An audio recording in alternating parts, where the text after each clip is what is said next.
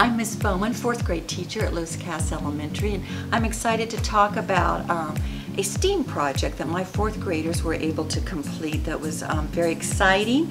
It was a learning process for me as well as it was for them.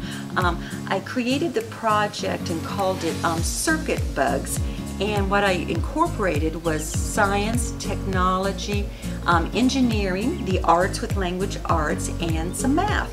And so that was a win-win all the way around. It really stretched the kids' thinking, and it stretched my thinking greatly beyond what I'd ever done with 4th graders before. I went into our science with our 4th grade standards, which they have to be able to construct a simple circuit. So we took the concept of bugs, and we used clothespins, LED lights, and copper tape, and we wired insects that actually their eyes lit up. So that involved our science standards. And then I wanted to go the next step up, and we incorporated technology.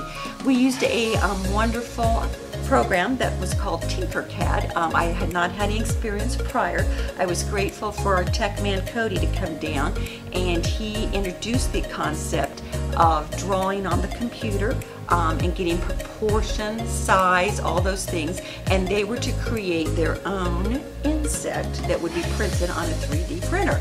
So it took several days with the Tinkercad program, getting how to place shapes, how to move them around, especially the joining process, so that they would have good seams, that came out. They were so excited about it. They, after that first day, some of them right off that night went on home and continued the design process at home on their Chromebooks. They signed up when they were ready to print. Cody took them down in small groups to go over their designs and look at them in preparation to printing. And you know what? Any good project involves flops. Our first ones out, some of them the kids learned their joining was not good on the Tinkercad program. But that was brainstorming, going back, thinking about what went wrong. And the exciting part was, at the end of the project, all 24 kids had printed their own 3D insect as the wrap-up project for Circuit Bugs. So it was exciting. I'd love to continue on and use Tinkercad more with my students and incorporate the arts and with that math and technology. It was a complete package, and I think the kids will be impacted forever by it.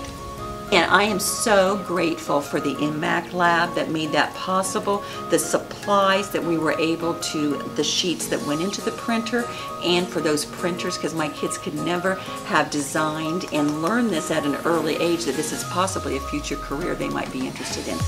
Thank you so much, iN-Mac, for providing our students with such forward-thinking technology to help our students get ready for those 21st century jobs.